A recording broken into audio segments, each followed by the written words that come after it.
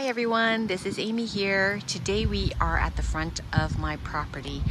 This section of my garden, I name my potted garden. The reason is all of these plants here that you see are all planted in pots. And this part of my property is south-facing. It receives approximately 6 to 7 at least hours of sunlight every day during the summer months. So let's start here, begin our tour here on the left side. This first flower we're looking at is a dahlia that I grew from a tuber. It is called Go-Go Orange. It is a very, very nice flower. Love the coloring. It's kind of suffering a little bit right now because some kind of white bug has been attacking it, and I've sprayed it down and just waiting for her to recuperate. The next one beside her is also a dahlia that I grew from tuber. This one I purchased at a local garden center. This is called Melody Dora. Very pretty coloring. And here I have my rose that I purchased this year. And as you can see, I absolutely love this dark color type of rose. And this one smells amazing. The only problem I have with this rose is she has not grown very much this year. As you can see, barely any growth, and she's suffering or is attacked by some kind of disease that's causing her stem to go brown. This one is called Oklahoma. Yep, and I hope she recovers and next year she'll do much better. Oh, also here, let's note that I have a whole bunch of Rose of Sharon on my property. I started off with 3 pots, and over the years they self-seed like crazy, so right now I have lots and lots all over my property. And here we have the purple flower here in front of us. This one is called pincushion or scabiosa. This one I have 2 of in pots, and I purchased these from Costco, I believe. These are so pretty, and the most amazing part about this plant is look at all the bees that are on her right now. It is always covered in pollinators. The bees love this plant very, very much, and so do I. Look how pretty it is. And it's done really, really well. Last year I had one and it suffered from powdery mildew and died on me. These ones have been doing so well. The other rose I have here is called Apricot. It's a drip rose. It stays quite small and compact. She had a really huge flush earlier in this season, but right now she doesn't have a lot of bloom left, but she's done amazingly well so far. Hope next year she'll give me more flowers. This one is a dahlia that I grew from tubers that I bought in a variety pack from Costco. It's called Happy Single Assorted on the box, and look how pretty she is. Oh my gosh, out of all the colors that were in this pack, this is by far probably one of my favorites. And I also have another dahlia here. Also came from a pack of 2. I can't remember where I got her from. Dark Desire, I believe is what she's called. And I have a rose here. So she's planted in this really huge, I don't know, ceramic pots here you can't really see. But this one apparently is a David Austin rose. It's really pretty rose, smells really nice. But she, so far, it's her first year, have not produced a lot of flowers. I'm hoping next year she would do much better. This one I believe is called A Shropshire Lad. This begonia is, oh my god, a super performer. I have 2 of them. One is this one right here with really dark foliage, and I also have another one across over there which has green foliage. These 2 have been blooming non-stop all season long. I absolutely love them. I bought them as a hanging basket, removed them from their original pot I purchased from Walmart, and bumped them up into a bigger pot, and they are just loving life here. Below her is a Sun King. I bought 4 of these. 2 I placed in the backyard where they receive a little bit more sunlight, more shade, sorry. And the 2 here in the front, one here, and then also one across here. These 2 receive a lot more sunlight, and because of that, you can see that the leaves are a little bit lighter in color. If they were placed in the shade, they would be a bit darker like this. Next to it is the 9 bark. I got this at a very good price, discounted at Canadian Tire, I believe, for only 15 bucks. Super good price for these. And then I got 2 of them, one on each side. This one here I was gifted many years ago by a neighbor. I don't know what the name is, but based on its growth habit and the coloring, my best guess would be Autumn Joy. She's so pretty at this time of year. This is probably my favorite time of year, seeing the color like this. Early on, she's a bit green with green flowers. Okay, here I have a powwow white coneflower. I've put them all, 3 of these in the same pot with some heucheras here. So I got 2 heucheras and the powwow white coneflower. I did 2 of these planters. Another one is right here. I'm hoping once they come back next year, when they're fuller, they're a bit bigger, I can put them either side of my main entrance. So that's this patch right here. The next patch to the right, I have this pink flower. This is a pink rose, sorry. This one is called Pink Knockout, I believe. Let's find her tag to make sure. Yes. In terms of growth, she's done really, really well, but flower production, I have to say she's so-so. She hasn't produced a ginormous or a lot of blooms this year, but I guess it's understandable because it's only her first year. So I hope next year she'll do better. Here's the 9 bark we talked about earlier.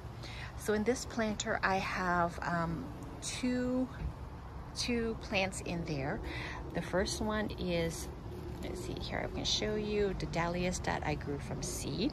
This is the first time I've heard or learned that you can actually grow dahlias from seed. So I tried it, bought a pack of it, and it turned out really well. They germinated really, really well.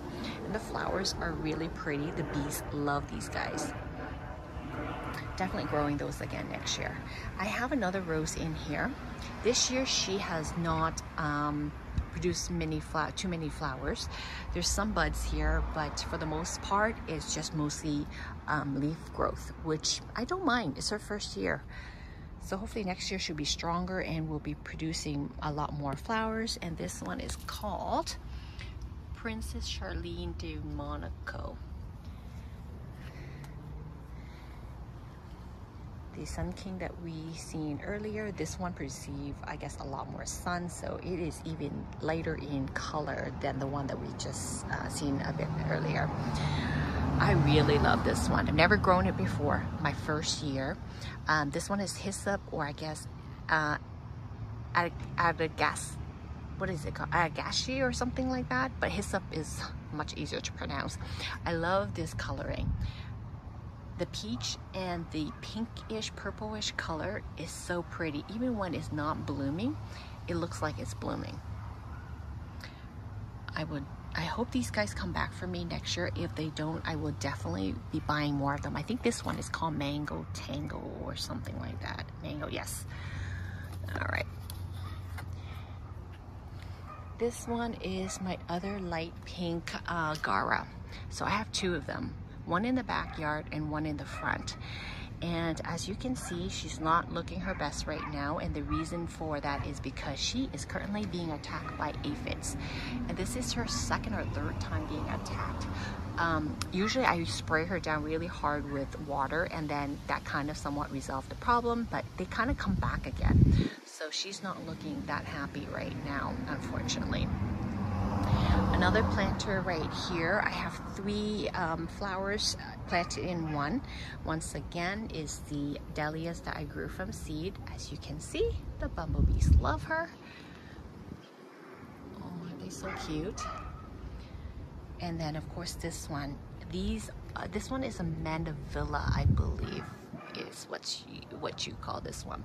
This one I bought as a very small plant, and it took her forever. Stayed small for the longest time. She's finally in bloom, which is too bad because the season is about to end soon. There's also a rose here. This one is also a David Austin rose. Tiny bloom or bud, not much growth whatsoever. Stayed small the whole entire time. And this one is supposed to be really, really pretty, to be honest with you. And here's her tag. What is it? Port Sunlight. Look at that. Isn't that gorgeous? But I just haven't seen it so far to kind of tell you that I like it or not like it. So I hope next year she'll produce way more flowers once she's more established. Okay, the last patch over here has a few coleus. This one right here is called wasabi, much lighter in color. I was told that the lighter colors tend not to do well in full sun, but this one seems to love life in this spot. This one here is called Campfire. I have 2 of them. This one was doing extremely well. All of her foliage was this really dark burgundy color. And then for whatever reason, in the last week or so, she turned light like this. I'm not sure if it's because sunburn or the season is changing, but she was here all season, so I don't know why she would get sunburned all of a sudden now. Right here is another Autumn Joy. Love the pink. Look how pretty it is. And then just above her is a bobo. I bought 3 bobos this year, all of which I had in the front here. Then I noticed they were starting to burn a little bit. I removed the other 2 to the backyard to more of a shaded spot. I've kept this one here just to see and observe whether she would become accustomed to the sun or not, so that next year I know what to do with them. Here's the other begonia that I showed earlier. This one is green with green leaves, more pinky flowers than red compared to the one over here, which has the darker foliage and more of a red blooms or flowers on her. Both are gorgeous. Both have performed amazingly well in the front here. And here I have a Cafe au Lait variety dahlias that I got from Costco variety pack. This color is really, really nice. This bloom is not as big, but her other earlier blooms were ginormous. The only one thing I don't like about these Cafe au Lait, although they're really gorgeous, they tend to flop and the branches break a little bit because the blooms are so big. In this planter here, it's not in bloom right now, but I have a clematis and also a climbing rose. And I'm trying to train this rose to climb all the way up and across my garage door. I think that's going to take me quite a while to achieve that look, but I can't wait. What is this rose called again? Let me just look for the tag. There's the tag right here. Kiss Me Kate. Isn't that color gorgeous? And that's the clematis that is in the same pot. It was blooming early in the season, but now it's done. And here's another type of clematis here. This one was also in full bloom, like covered in blooms, but it's done now. This one is called Rain Dance. Here we have alyssum that I started from seed. It was so pretty when it was earlier in the season, when it's not as tired looking. I've trimmed it down once and it's grown out and it's looking tired again. I think I'm just gonna let her go since it's already at the end of the season. Right here I have 2 long planters that I have some lantanas and also some mini dahlias in here. These dahlias I got from Costco. I think it's a pack of 6 or 9, I can't remember, but truthfully they have not done very well in these planters. Barely any blooms. Took a while to start. I don't think I'll be doing this again, but I will definitely do these lantanas again. Originally I wanted only this color, but when I went to buy them, this one was not in bloom, and when it bloomed it was a different color. But you know what, I actually really love this color. Look how vibrant and pretty it is. I might just do the whole thing next year with this, just this color. And I have a heuchera here. As you can see, I love heucheras. They are all over my property, mostly in pots. This one here, first year that I'm growing them, this is a fuchsia. I bought 3 big ones and this one is performing the best. I think because it has more shades, I guess. It's in a more shaded area. Look how pretty it is. It's been blooming all season long. I might try to bring this inside the house to save it and overwinter it. We'll see. Another Cafe au Lait. Isn't she pretty? And over here I have 2 hydrangeas that I bought this year. I have them in really big pots. This one right here, these are the Endless Summer variety. This one is, the tag just says the original, and this one is called broomstruck, I believe. This one gets a little bit more sun. And look at the blooms it has on there. So pretty. Normally people amend the soil to make their blooms blue, but I actually prefer the pink color, so I've just left it alone.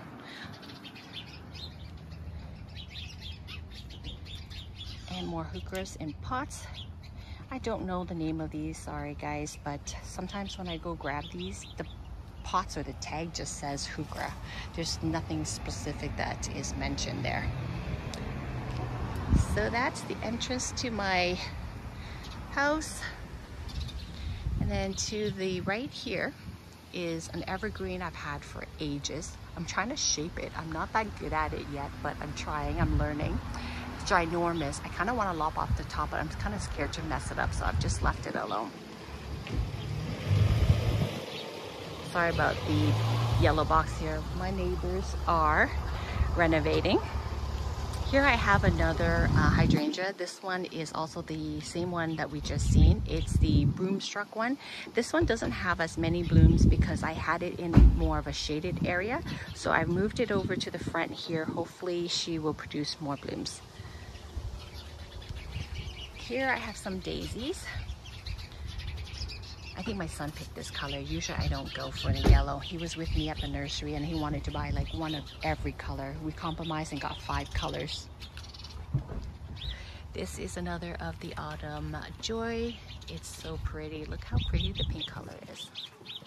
And then I have the Annabelle hydrangeas. This one starts off as a really creamy white color, and as it ages, it turns to this green color. I have this one all over my property.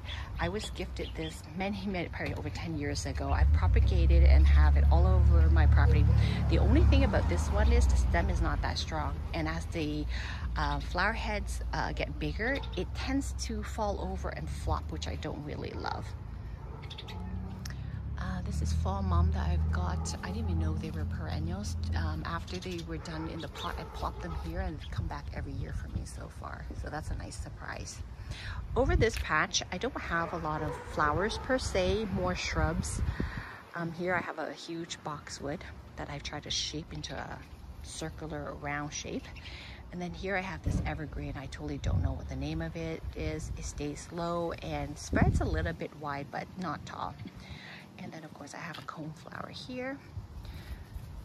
Don't know the name of this one also. The tag just said coneflower. Here's another one that I grew from seed. This dahlia is so pretty. This is probably by far the prettiest one out of all the ones I grew from seed. And the bees absolutely love this one. Definitely trying to save. I think they have tubers by now. I don't know. If they don't, I will start them from seed again next year. I have a maple tree here. It's the slowest growing tree ever. It's tiny. I think I've had it for like 10 years and it stays quite small still. Salvia. I got this. Left it in its original pot. It dries out so fast, so it's looking kind of sad. I think next year I should just bump it into a bigger pot so it's more happier. But I love this color. And here I have a cleome that I started from seeds that I've saved from last year's plant. So as you can see here, it's going to seed again. I will be saving these so that I can grow more next year. Right here I have a coral knockout rose. She's no longer in bloom, but when she was gorgeous. And a phlox there. So this patch right here, I somewhat share with my neighbor. I kind of just started this year actually. I expanded my garden over to this side. This side is my side and this side is kind of their side and joint, but they have encouraged me to plant stuff over there for years and years now. This year I finally said okay, fine. So I expanded here. It's a work in progress. It's not that pretty yet, but I have some hostas and some grass in there. I think I will finish it up next year. I don't have time this year and the season's ending already, so I won't be putting more energy into that. So that's the side of my yard. So there you have it. This is my front potted garden. I have a neighbor that lives across from me. She always jokes that she looks out her window every day. The reason being is that I'm always changing the look of it. The reason is I love potted garden. I started because of how versatile it is. So when one flower grow out or is out of bloom and is no longer looking happy, is sad, I will remove that one and put a fresh one. For example, this autumn joy one here, I just placed in today because there was another plant there that was looking quite sad. So I absolutely love this look. I started it last year, loved it, so I continue with it this year. I think moving forward, I will always have this potted garden. It drives my husband crazy, but too bad for him. And if you're wondering what these circles are, my daughter was painting some stuff and she painted 3 circles on my driveway. So they are stuck there. Well, thank you so much for joining me today. I hope to see you in my next video. Bye now.